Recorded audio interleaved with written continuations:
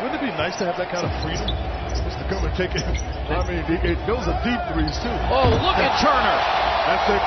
Turn your back on him, and Ingram had him, and all of a sudden, I think Miles has got to the rim. 11 first quarter points. Been a big force here in the first half, first quarter.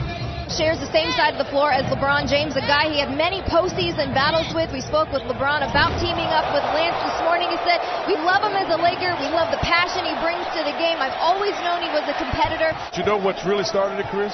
He set good screens. Indiana shooting 60% from the field, and that's James down the lane. We've seen him over the years. That's all of it. Miles thinks he can get back. But before he knew it, LeBron James was in the rim. Allison. Tipped up, no good. 4 seconds to play. Zubac is all alone. The guys completely fell asleep on that one.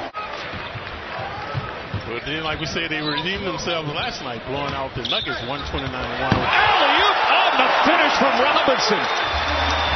Indiana sky and get an easy opportunity. So far this season, but he dropped 40 against the Thunder last year. Now another turnover. The Thunder rather charitable here in the first half. But don't get back on defense.